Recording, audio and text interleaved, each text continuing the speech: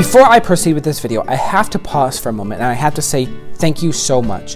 Thank you to each and every one of you who has allowed this transition for me coming back to Keller Williams Preferred to be super easy, really seamless, super smooth transition, and of course, extremely welcoming. I could not have done it without each and every one of you awesome individuals that I get to work with on a daily basis. I'm beyond blessed to be back here at Keller Williams with a company whose values, the bloodline of thought process and stuff so match and mirror the desires that I have for my personal career goals. So I'm super excited about what we're about to do for 2019. The whole purpose of this video is to let you know, first of all, that in the coming months throughout 2019, I'm going to be providing a series of videos like this. They're just going to be top tips that you can take, apply to your businesses, certain things that might help you with your buyers and sellers and whatnot. Maybe some things that are actually KW infused so that you know what's coming down the pipeline. But nonetheless, I want to be able to provide these top tips for you at least on a monthly basis. And so with that being said, I want to really encourage us to hit 2019. The theme that we're kind of adopting informally for our office is called Raising the Bar. That means a higher level of excellence, a higher level of customer service, a higher level of service to our clients, a higher level of professionalism between each other, and just a general increase of our office growth and production, image, all that fun stuff that we're really going to produce for 2019. Lobby renovation is almost done. A few of the other smaller renovations throughout the office is almost done. Very light renovations just to give us a good little facelift and kind of provide some light, fresh, airy revitalization into the bones of Keller Williams here in the Saginaw and surrounding areas, which I'm really, really excited about. So, moving into 2019, I want to encourage you simply of this.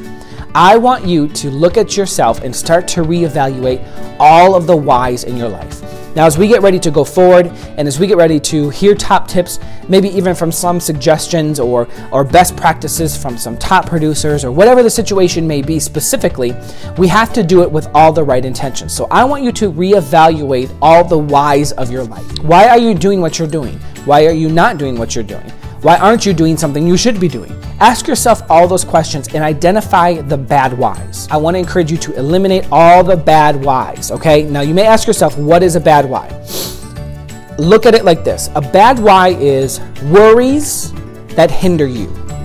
W-H-Y, why? Worries that hinder you. Those are the bad whys. The bondages, the limitations that cause you not to be as productive as you should be, or not to cause you to grow and excel in the goals that you have for 2019. Those are the things that have to be eliminated. So you may find yourself spending time in areas that are just not fruitful for you or not productive, or you may find yourself kind of in certain things of your businesses spinning the tire in the mud, so to speak, where you're not really going anywhere, but you're putting a whole lot of effort into something that's not producing for you. Those are all bad whys. And those are all the bad whys that we have to eliminate so that when we start to install these best practices and when we start to provide best top tips, and we start to really hash the training that's coming down the pipeline for us, that we are in a position to maximize that information. So, just to recap, we're going to be providing top tips as we get ready to launch into 2019. 2019 is a year of raising the bar, a higher standard of everything across the board.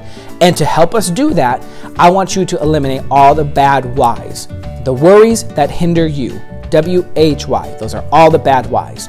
I'm so looking forward to what this year is about to bring for us. Of course, as you know, I'm always available. If you have questions, concerns, or comments, you're more than welcome to call me, email me, stop in the office, whatever you have to do, best comfortable for you, according to your communication preference, but I'm always available for you. And I'm so looking forward to all the great things that 2019 is going to provide for us. So, good luck, and I'll see you at the top.